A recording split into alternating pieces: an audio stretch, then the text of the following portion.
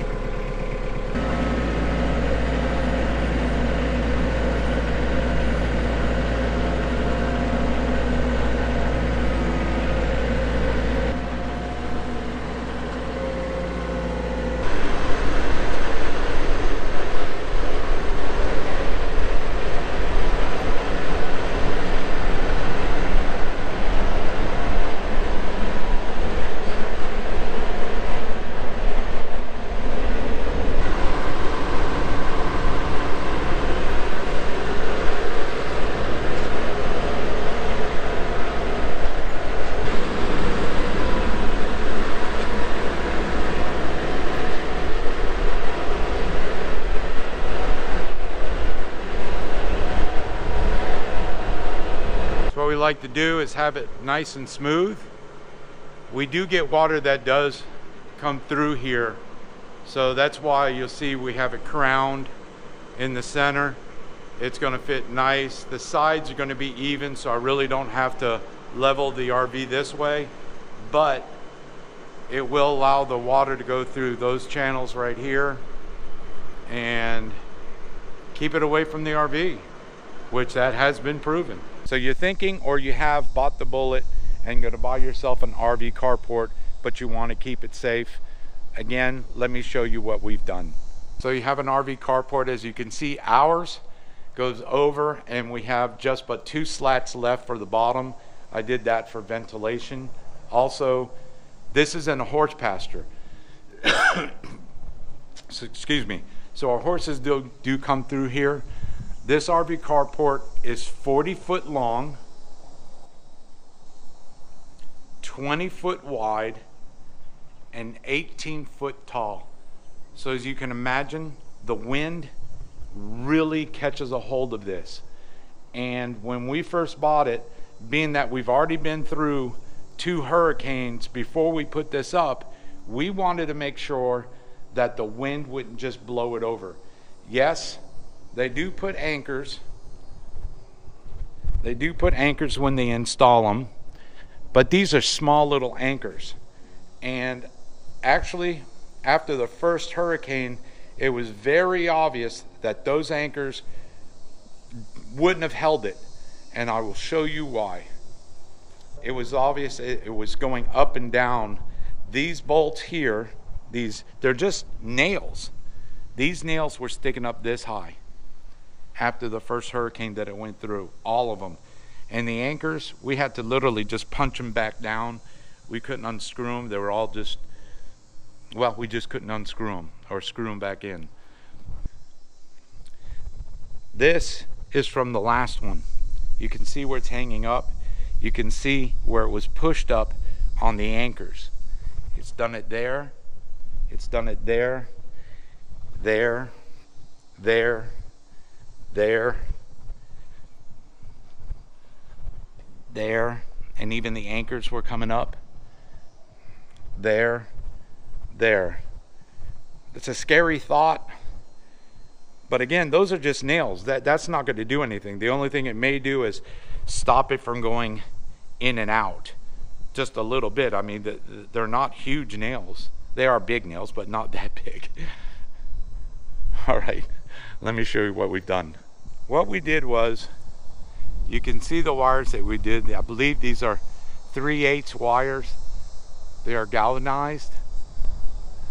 And we hooked them up, as you can see right up there, to eye hooks. And we've made it that you can tighten them down. Now, if you look at these wires, how loose they are, before we left here, you couldn't move them more than this. And look at that. They're connected to the eye hooks up there. All of these, so we know the wind was coming from that way, coming down and just pushing on this, just like it did the first time. As a matter of fact, the last, not this hurricane, but the last hurricane, those eye hooks up there, 3 of them, they are closed like this, but 3 of them were bent up like that. So we know it worked that last time and the time before. We went to Mobile Home Depot and purchased screw-in anchors. Now these anchors over here on the corners, as you can see, it is catty cornered on the ends. That end, all 4 ends. And that's going to stop it from folding this way. Also, it helps it from folding inwards, but again, we did that so it will do double duty, stop it from pushing in or lifting it up. We were so confident in it that we just doubled it up last time, but look how loose these are. Look how loose these are. Again, these were tight. Now the anchors that we bought on the ends were 4-foot anchors with the big screws, and these are all 3-foot anchors with the big screws in them. Now I may have done overkill. The 3-footers we put 4 on each side, and the 4-footers we put on the ends, on all ends, and that has worked miracles. And as you can see, we do have the bolts that make it easy for us to tighten down every time. You just loosen them up here and then pull on your loose end here, and it'll tighten right back down, which is something we're going to have to do here in the next few days. Now my final thoughts on this is, I know that those wires have saved our RV carport. Now, did we need that many? I don't know, but it's sure obvious that all of them got bent, and I'd rather be safe than sorry.